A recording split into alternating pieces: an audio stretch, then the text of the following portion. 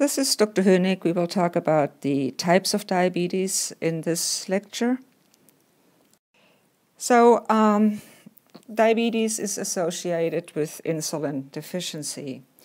We can either have an absolute insulin deficiency, where we cannot show that insulin is still being released from beta cells. Usually that's associated with a complete lack of beta cells. Or we can have a relative insulin deficiency where we have fewer beta cells, so we have a decrease in the beta cell mass, and we have abnormal secretion. And this goes along with decreased responsiveness of tissues to insulin, which we call insulin resistance. In type 1 diabetes mellitus, we have an absolute deficiency of insulin. This type many years ago was called juvenile onset diabetes because in people it primarily occurs in children or young people. So again, we have an absolute deficiency of insulin with this type of diabetes. Usually that absolute deficiency of insulin is caused by an autoimmune destruction of beta cells. Sometimes we don't really know what the cause is, and we call that idiopathic. But anyway, these patients that have type 1 diabetes, they need insulin therapy for survival. So they are insulin-dependent diabetics.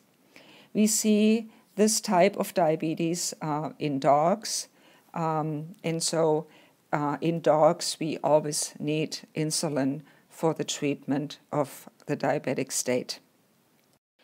So if we stimulate insulin secretion by giving high glucose in a type 1 diabetic, basically there would be no release. We would see a biphasic normal release in a healthy person, but not in the type 1 diabetic. A type 1 is not able to release insulin anymore from beta cells because usually there is a destruction of most of the beta cells. Sometimes we cannot find any beta cells at all anymore in this form of diabetes. Type 2 diabetes is different. This is the type of diabetes which in people is mostly associated with obesity. So here we have, usually at least in the beginning, a relative deficiency of insulin. This can progress later to also an absolute deficiency of insulin. And actually in cats, what we usually see initially is already that their insulin is low. But one of the hallmarks of type 2 diabetes mellitus is that there is insulin resistance, and this is again primarily caused by obesity. The tissues do not respond to insulin appropriately. We have increased endogenous glucose output by the liver. We have decreased glucose uptake by tissues that leads to an increase in blood glucose. And that is made worse by a defect in insulin secretion. A form which is similar to type 2 diabetes occurs in cats. And type 2 diabetes is now the most common form of diabetes in people. It was previously called maturity onset diabetes. That is no longer true because we have so many obese children and adolescents.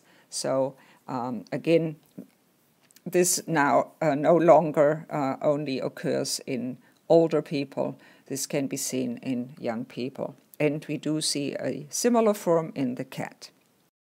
So with insulin deficiency now in general, and insulin deficiency goes along with glucagon excess, we have decreased glucose uptake into tissues, we have increased protein catabolism, and we have increased lipolysis. So we are in a catabolic state.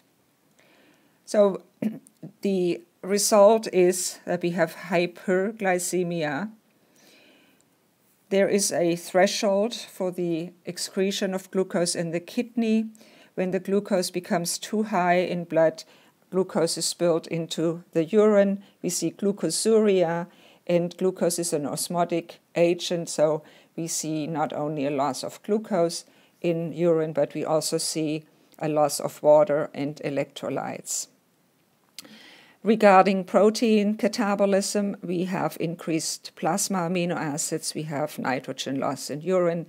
Regarding increased lipolysis, we have increased free fatty acids, we have increased ketogenesis, we have ketonuria, we have ketonemia, so we have ketones usually in blood, and then because there's also a threshold in the kidney for ketone excretion, when they become too high, we see ketones in urine. So if this continues, then we see dehydration, acidosis, because ketones are acids, and eventually coma and death if untreated. So we already alluded to that.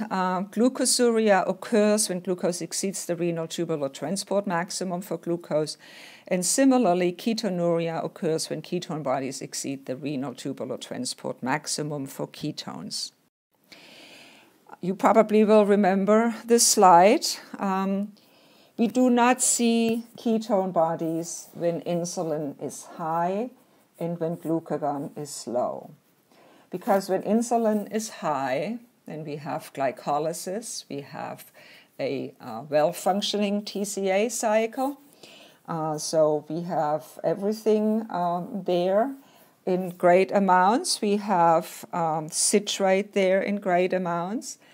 You may remember that citrate is the substance that can leave the mitochondria, go back out into the cytosol, and in the cytosol citrate can be made into fatty acids. And the first committed step in that fatty acid biosynthesis is malonyl-CoA. So when times are good, when insulin is high, glucagon is low, we have a lot of citrate, we have a lot of malonyl-CoA. Malonyl-CoA blocks the entry of fatty acids into mitochondria. And so beta oxidation is decreased, and ketone body production, of course, is decreased when we have high insulin and low glucagon. This is different now when we have insulin deficiency. So when we have low insulin and high glucagon, we have not much citrate and not much malonyl-CoA. We have a lot of fatty acids because we have lipolysis, we have stimulation of triglyceride breakdown because our hormone-sensitive lipase is activated. So we have a lot of fatty acids because malonyl-CoA is low. Fatty acids can now go into the mitochondria where they are metabolized in beta oxidation.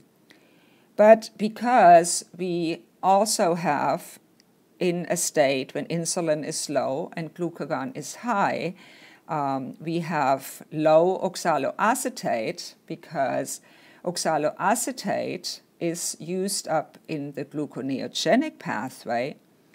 The acetyl-CoA, which is formed from the fatty acid metabolism in the beta oxidation pathway, does not find a partner to be made into citrate, but now combines with another acetyl-CoA, and this is the beginning of ketone body formation. So with low insulin and high glucagon, we have only a small amount of malonyl-CoA. We don't make it as much as we normally would. And so fatty acids can now go into the mitochondria and they can be metabolized in beta oxidation and made into ketone bodies. When we look at diabetics and we look at who is ketotic, who has a large amount of ketones and who doesn't, usually the poorly controlled diabetics have ketone bodies. If we look at an animal which has been well controlled on insulin and now is no longer well controlled, we usually find that either there is some stressful situation, so there's an increase in stress hormones for whatever reason. Many times we have an infection underlying the large production of ketones in a diabetic that has been previously controlled well. So these are the ketone bodies: acetone, acetoacetic acid, and beta-hydroxybutyric acid. Only acetone and acetoacetic acid are beta-keto acids. They only have the ketone group. Beta-hydroxybutyric acid is formed under an excess of hydrogen ions. So the more acidotic the animal is, the more conversion of acetoacetic acid to beta-hydroxybutyric acid occurs.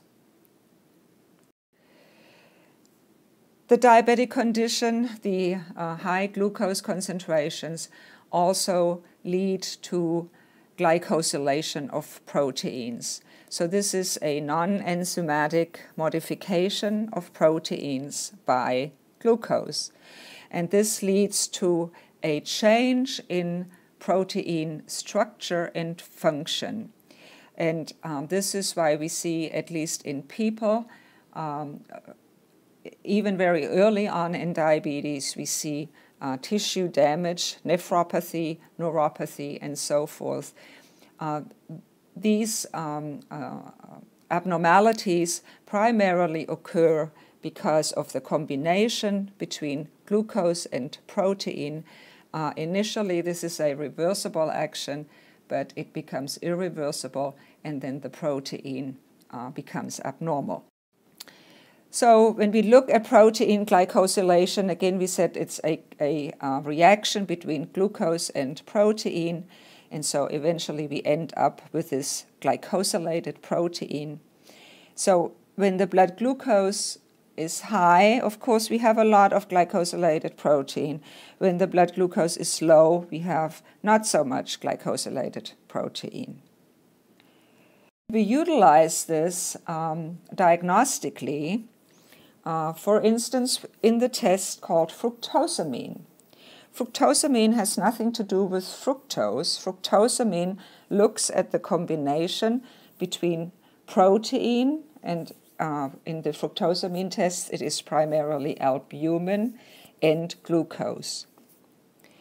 Because albumin has a lifespan of about 1 to 2 weeks, therefore, if fructosamine is high, that tells us that glucose was high in the previous 1 to 2 weeks. So fructosamine is an indicator of blood glucose levels during that 1 to 2 week time period. There is another test which is used in people. We do not have a test for the dog or the cat at this time. In this test called glycosylated hemoglobin, we look at a reaction between glucose and hemoglobin. With this test, we look actually at the previous 2 months of glucose control, because the half-life of hemoglobin is longer than what we said the half-life of albumin is. So again, we do not currently have this test available to us in the dog or the cat. Now, we already talked about the polyol pathway in a diabetic dog. As I said previously, cataract formation, which is an end result of this pathway when it's increased in the diabetic. Cataract formation is very rare in cats. So diabetic cats usually do not develop cataracts. Diabetic dogs do develop cataracts. So what we see with cataract formation is that glucose uptake is increased into the lens. Glucose does not need insulin to be taken up into the lens. Inside the lens, in a normal animal, it would be nicely metabolized to sorbitol, and sorbitol would be metabolized to fructose, and fructose could go into the glycolytic pathway. Because we have so much glucose, the glucose is high in the diabetic, we make much more sorbitol than we would in a normal animal. And the reaction between sorbitol and fructose, so the metabolism to fructose of sorbitol, is the rate-limiting step, and the enzyme cannot quite cope with this excess of sorbitol. And so sorbitol increases in the lens, the concentration of sorbitol increases.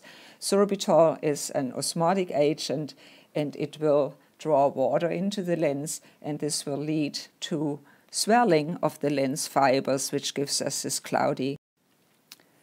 So this is written out here on this slide. What we said is that glucose uptake into the cells of the lens is insulin independent. So with diabetes, we have a lot of glucose uptake. Glucose is metabolized to sorbitol. Sorbitol, because the metabolism to fructose does not quite keep up. Sorbitol increases then in the lens and accumulates there, and because it's a osmotic agent, it will lead to water retention, and that leads to cell swelling, damage, and then cataract formation. And this next slide here shows you what cataracts look like. They really have a very cloudy, grayish appearance. And again, this is because we have water retention in the lens and we have cell swelling. So in summary, we have different types of diabetes. The two major forms are type 1 diabetes, which is associated with an absolute deficiency of insulin and generally occurs in dogs.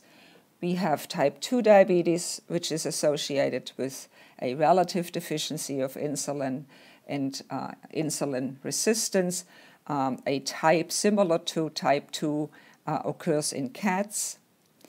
We can say that when we see ketone bodies, they are always a sign of insulin deficiency. And we know that chronic plasma glucose increases lead to increased non-enzymatic glycosylation of proteins, such as albumin. We utilize this in the diagnostic test called fructosamine, and we utilize it in the diagnostic test in people called glycosylated hemoglobin. We talked about sorbitol production in the lens and an increase in sorbitol being the cause for diabetic cataracts. And we said we see glucosuria and ketonuria in diabetics when glucose levels and ketone levels become so high that they exceed the renal threshold and are then excreted into the urine.